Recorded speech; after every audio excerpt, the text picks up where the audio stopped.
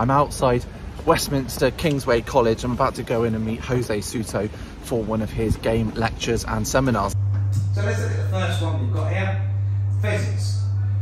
So basically pheasants, the season of pheasants start 1st of October through to the 1st of February. Okay, two different types. We've got pheasants, we've got male and female. So this is the male and this is the female. Right, males are bigger and more colourful. A lot of them basically have a lot of these grey colours on the back. There are really different colours of pheasants that we get now. You see that one there hasn't got as much grey on the feathers, it's just more on its back. And this has got more on its feathers than its back. And then there's other ones that are basically sort of much tighter colour. It just different subspecies of pheasant. Pheasant is an oriental bird. It's really funny, a few years back, right, we were doing recipes with pheasant, and we started doing some, you know, spicy curries and stuff like that, and everyone thought, oh, it's revolutionary. It's not, because it's an Asian bird. So therefore it works really well with all those flavours anyway. But it's, it's become very traditional in the UK. I mean, you know, what Christmas can you not go without getting a Christmas card with a pheasant on it? Yeah, it's become part of our countryside, right? And we look at it as an indigenous bird now, but it's not. Yeah, there's no way it's an indigenous to this country. Now, when I talk about pheasants, I'll talk a little bit about hanging on pheasants. Now, there are two different ways in which we hang pheasants. The old way, right, which I'm going to show you, is basically you're taking a piece, I've got a piece of butcher's string here, and we tie a little knot to the end. And this is normally done, farmers do it with baling twine. And you wrap it around there, and we hang them by the back feet. Okay? And normally, basically, you just open the feathers out and do it like that. Now, there's a reason why in the olden days you'd hang like that. And if you think about it, if you've ever seen any black and white artist drawings, right, or paintings, basically from sort of like Victorian, Georgian ages and stuff like that, you will see pheasants or even chickens hanging in the larder like that, yeah, that way around. Whereas nowadays, what we tend to see a lot of, right, when we see pheasants hanging, is pheasants hung like this, yeah, from the neck. That's how. And why? Well, there's a reason. In the old days, yeah, they didn't have fridges, they didn't have refrigeration like we have. What they had was stone buildings as game larders.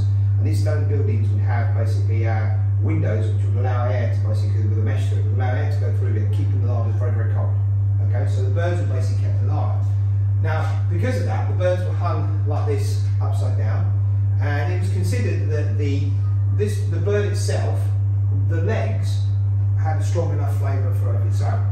If anything, what we wanted to do is basically give flavour to the breast. And by hanging the birds upside down, the gut would drop here into basically behind where the breast is, and as the gut basically was allowed to mature a little, yeah, it would begin to flavour and give flavour to the actual breast. Now, also what happened is basically, because the wings were open, it allowed airflow right around the body. Nowadays, we've got refrigeration. Don't have to worry about that. Yeah, don't have to worry about airflow or anything, right? We can handle like this and get more birds into a fridge. And also, as we went on, people sort of said, well, you know what, the best part of the bird is the breast. We don't want too much flavour into the breast. And the legs we're not that worried about. So if we hang them this way, the gut will fall between the leg, yeah, and that means it'll be away from the breast. It'll give a little bit of flavour to the breast, but it'll be away from the main and the premium part of the animal, which is this bit here. If you like, it's like the loin on a deer, yeah, or the fillet of beef, right? It's away from this is the best part, so we'll keep it away from that, and that's why they were hung this way. So that's the difference between the two. Now, hanging, people say, well, you look at hanging, right? People talk about, well, how long do you hang a bird for? In the olden days, you say, oh, the old gamekeepers would turn around and say, well, you hang them until the guts drop out their eyes, right? And stuff like that. But the reason that people used to hang game for a long time in the olden days is because back in sort of the Georgian times and Victorian times before, we did not have the spices, the salts, the peppers, all that sort of stuff. That was really expensive stuff, right? We didn't have it. It was all sort of like, you know, mystical stuff that came from the Far East. Yeah, pepper, you know, all those sorts of things. So what happened is, because we didn't have any of that, we preferred our meat and our game to have a stronger flavour, because we couldn't impart a flavour onto them. Okay. So if you consider this historically as food, if you were to look at any of the dishes for things like cutlet reform, yeah, which is basically a lamb cutlet, yeah. Now cutlet reform, right? We talk about cutlet reform. We talk about lamb cutlet, then you pan and then you pan fry, and you serve it with reform sauce. Well, back in the day when cutlet reform was basically, you know, was at its heyday, it wasn't lamb, yeah, it was mutton. And the reason it wasn't lamb is because back then the actual wool on the lamb cost more money than the meat of the lamb.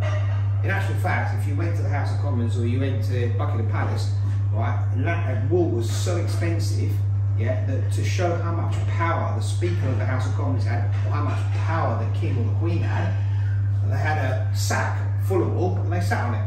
Yeah, that's how basically powerful they were. They could sit on a sack of wool because it was such an expensive commodity. Why? Because we didn't have any synthetics to make clothes. Leather, wool, all that sort of stuff was basically used for making clothing, so it was a really expensive commodity. So we would always take a sheep to allow us to harvest the wool before we'd even think about killing it. Yeah, and it would harvest the wool for 2 or 3 years, and then we'd harvest it. So then the meat has a much stronger flavour. With pork, yeah, with pigs, there's no way that you would kill a pig in its first year. You'd basically breed the bloody thing and basically have more piglets before you kill it. Yeah? So the pigs themselves had what's called a boorish flavour, which was a stronger flavour. So if we think about all of that historically with food, how food worked, then that's why people used to hang game, because they considered the actual flavour of game as itself to be quite bland. Yeah.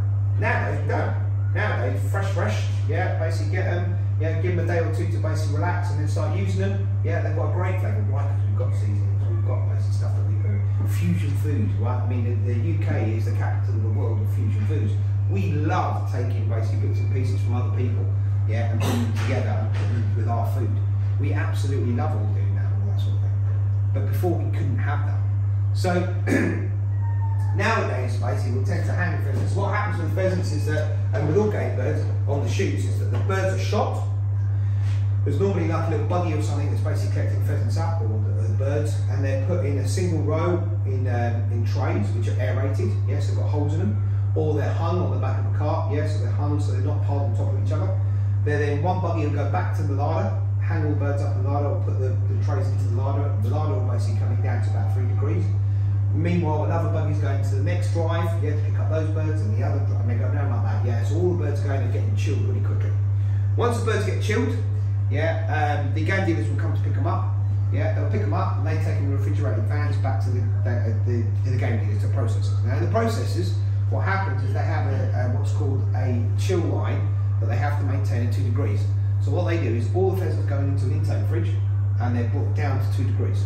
Okay, so from 4 degrees to 2 degrees, and they're held to. Once they're at 2 degrees, they have a sorting table where there are about 3 or 4 guys, and they look at the pheasants, the partridge, whatever it is, and they look to make sure the wings are all in place, yeah, that there's no broken wings, broken legs. Anything that's got broken wing, broken legs, or anything broken goes to one side. They're processed later. All the birds that are whole, yeah, in good condition, they go for processing straight away. So what happens is they go through, they're hung up on the line as they go through. The guys basically put them onto a plucking machine, which a plucking machine is a disc, and it has lots of little V shapes in the disc because it goes, it spins round. So as you put a bird onto it, the discs basically sort of pinch the feather off, and it pulls all the feathers off. So they take the majority of the feathers off, they cut the wings off, yeah, and they take the majority of all of the feathers off the bird. But then it goes, get hung up again, and it goes through into the next room. Into the next room, there is molten wax. And the birds basically, on the line as they're moving through the conveyor belt, they go into the molten wax, and then they come out of the molten wax on the other side.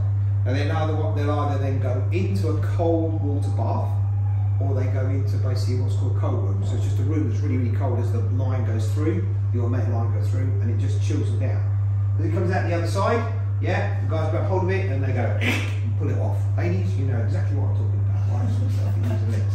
Yes, exactly the same, yeah? And it removes all of the small particles of feathers, right, to give them a lovely clean carcass on it. Then they go through from there to another area where the evisceration takes place. They take out all the guts, basically crops get taken out, heads get taken off, and all that sort of stuff, and then they're basically processed.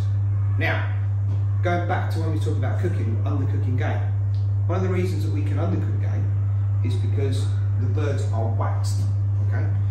You cannot, with chickens, normally what happens with chickens are killed, they come into the factory, instead of going into wax, what they do is they go through basically water, Yeah, so there's basically a water bath they go through, it soaks all the feathers, okay, and then they go through like a tumbler, yeah, that tumbles them, or they've got these great big rollers that have got like big rubber fingers that interlock, and what they do is they spin round, and as the birds go through, the feathers get caught on them and they pull the feathers off.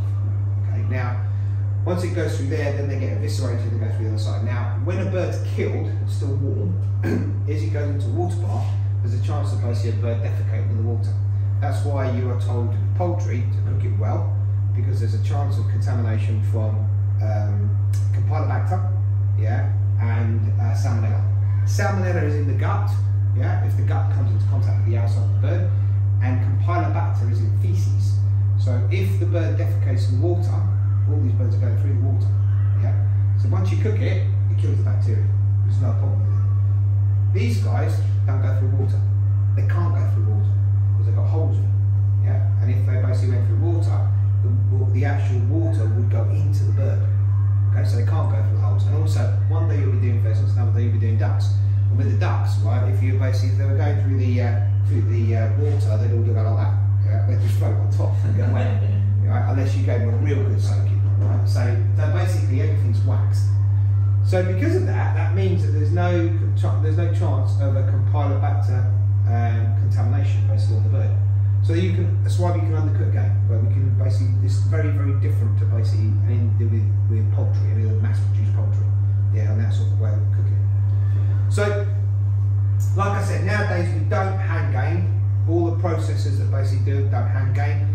You might have a few people that might hand game individually for restaurants and stuff like that, but really, I've tasted hung and unhung game. There's no benefit to hanging it, I don't think. Right? Nowadays, refrigeration, the temperatures go down so low in refrigerators that basically, if you try and hang a game in a refrigerator, you don't get the same effect.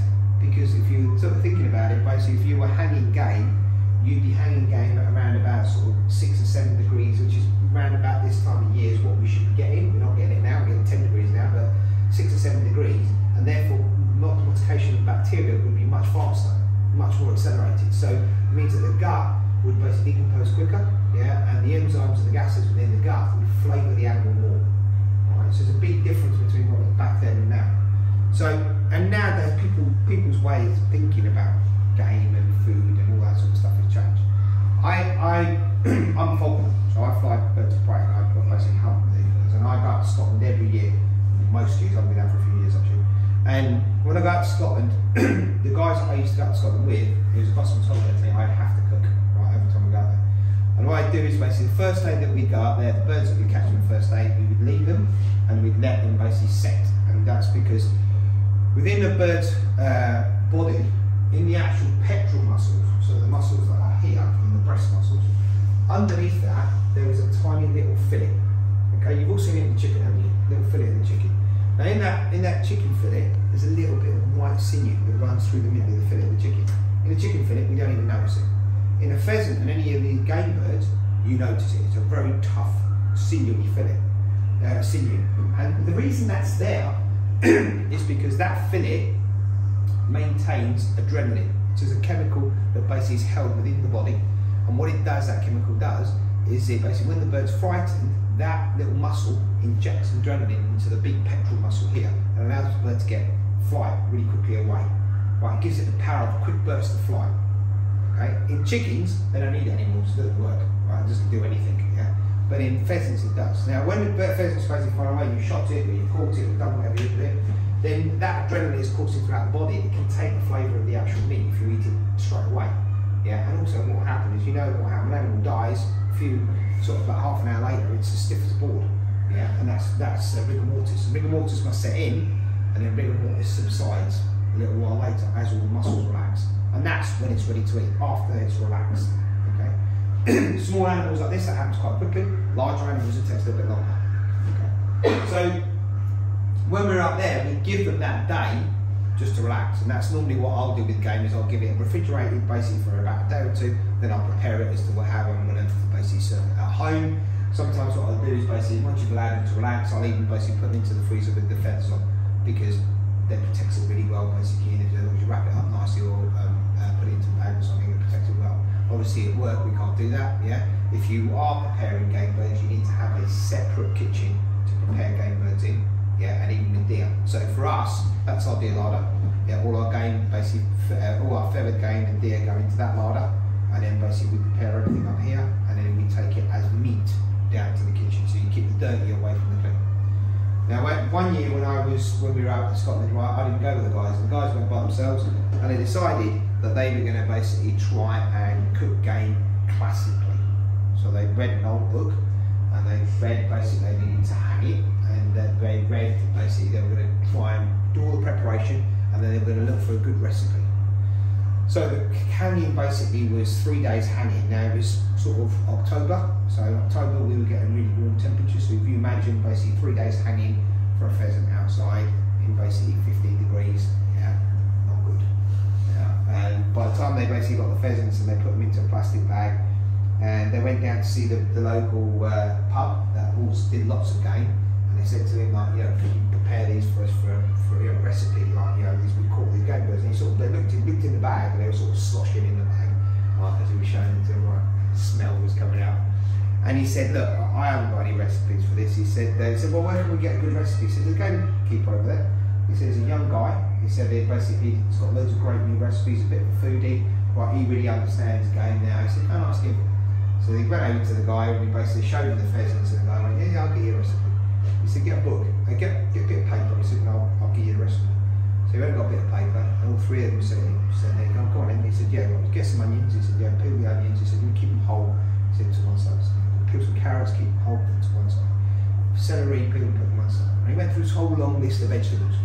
And he got to the end, right, and he said to them, right, you're going to take the pheasants, and they all leaned forward while waiting for him to tell them what to do with the pheasants. He went, yeah. He said, throw them in the bin, drink the soup. He said, that's all they're good for. He said, when they've got to that stage, you cannot do anything with them, right? The decomposure of those birds has already started, right, and it's gone too far. And all you're going to do is poison yourself. Back then, we had a better resistance to that sort of stuff than we have now. Right? So really, we want to be eating game fresh. We want to be pairing them with basically fresh flavours that we have nowadays, and the stuff that they didn't have to be able to do that. So let's move on. So weight-wise, basically on these, cock's about 1.5 kilos, hen's about 1.2 kilos. Depends on where you are in the country. If you go to Cambridgeshire, open ground, no woodland, the cocks are smaller, right? They're about 1.2, and the hens are about a pound, a kilo, sorry. And that's because basically no woodland, the birds have basically sort of like grown to adapt to living in open areas, whereas in woodland, the birds tend to be a lot more bigger. Characteristics of basic pheasants, so you've got like long chipping-like legs with a grey colour. The males have spurs, and you can see the spurs on this one. This is a very young pheasant, so it's got very small spurs. As they get older, they get longer. Yeah? And the females don't have any spurs, they're just basically smooth legs. And with all the male birds that we've got, yeah, you'll find that they have the males have spurs and the females don't. And feathers, big difference in basic colour, you know, from a rich chestnut, golden browns, green, red wattling on the face for the males, and to a pale mottled brown we have for the females.